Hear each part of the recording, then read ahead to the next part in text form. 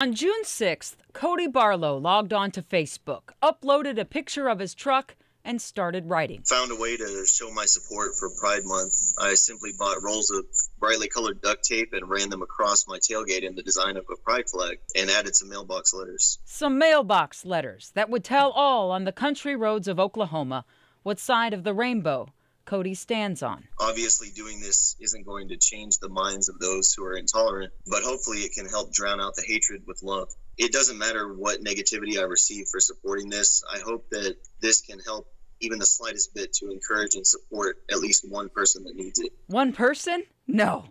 By this afternoon, Cody's message of inclusion and love has gotten to at least 142,000 people. Cody, I grew up in a place just like you are. Why did you do this? Talking to my family and my friends, co-workers, fellow service members, and whoever else, it helped me understand just a little bit more what they had gone through and the things they had dealt with in their life and the kind of hatred they received and the judgment and feeling like they were disowned by their family or their friends or that they couldn't even tell them. It helped me get a better perspective.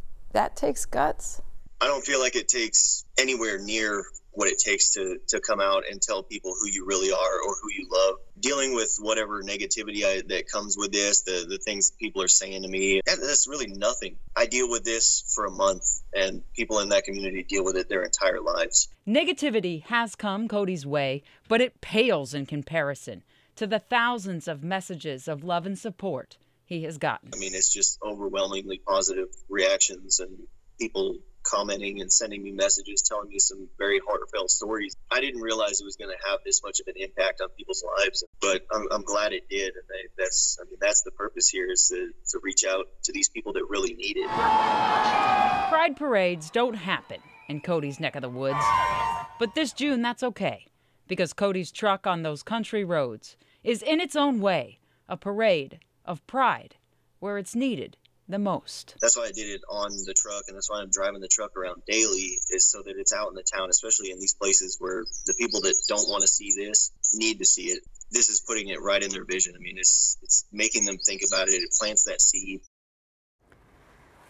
We thank Cody for taking the time to talk to us today, because he's doing interviews all over the world. The town he comes from in Oklahoma is just a couple hundred people, so not that big and pretty far away from the city.